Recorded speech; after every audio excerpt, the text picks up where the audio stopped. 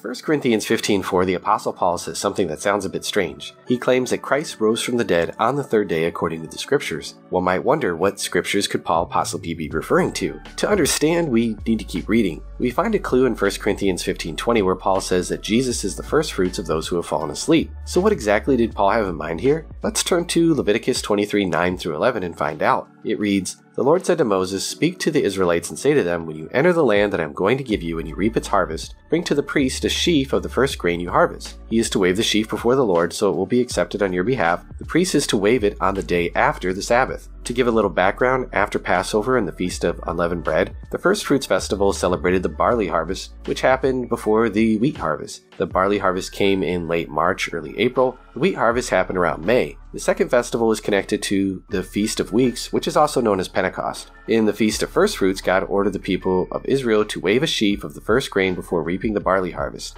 The sheaf symbolized the whole crop. The firstfruits were a sign of their faith that God would bless the rest of the harvest. According to Paul, Jesus was the firstfruits of the resurrection, being raised ahead of the general resurrection that would happen at the end of time. In the history of mankind, Jesus was the first person to be raised with a body that was not subject to decay or death. So in Paul and in the early church's mind, Jesus is therefore the sheaf that is waved before the Lord, the firstfruits of the harvest. Now here's where things get really interesting. According to Leviticus 23:11, the feast of the firstfruits was supposed to happen the day after the Sabbath, which is right after Passover. Now think about it for just a second. That's Sunday. When did Jesus die? On Passover. It seems like it's more than just a coincidence that Jesus just happened to be resurrected on the Sunday after Passover. Also in Mark's Gospel, Jesus says on 3 different occasions that he would rise again on the third day. If this was deliberate design on the part of the Gospel authors, they probably would have made more direct references to Jesus' resurrection, fulfilling the first fruits, and not have been so subtle. There's also a further confirmation that the early church believed that Jesus was raised on Sunday. These early believers did something radical. They changed their primary day of worship from the Sabbath to the Lord's Day in celebration of the resurrection. We find out about this in several places in the New Testament. For example, in the book of Revelation, the Apostle John says that he was in the Spirit on the Lord's Day. Since no further explanation is given, it suggests that his readers were already familiar with what the Lord's Day was. A few decades after Jesus' death and resurrection, the Apostle Paul writes to the Corinthian Christians in the mid-50s AD, telling them, "On the first day of the week, each of you is to put aside something and store it up,